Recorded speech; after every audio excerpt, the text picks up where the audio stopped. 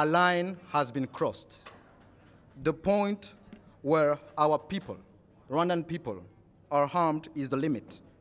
The persistent shelling on Rwandan territory is unacceptable, as it will be to any sovereign nation. Rwanda civilians are being targeted by DRC forces, and we have remained restrained for as long as we can, but this provocation can no longer be tolerated. We find it hypocritical for the international community to talk about protection of civilians when FARDC, the Congolese forces, together with the FDLR, are causing harm to our citizens as if the lives of Rwandans have no value.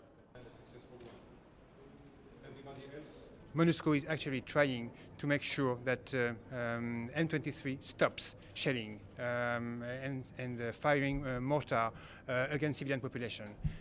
At this moment, MONUSCO is M23 is indeed shelling Goma, the suburbs of Goma, and also, as you rightfully said, Rwandan territory. You are right. Mr. Mullet explained to us this morning that MONUSCO has witnessed shelling from M23 position, that is shelling coming from M23 towards Rwandan territory. I would like to make it even more precise. Mr. Mullet explained that actually the only acts of shelling witnessed by MONUSCO towards the Rwandan territory in the vicinity of Goma and Gisenyi do come from M23. We are expecting the other. Thank you.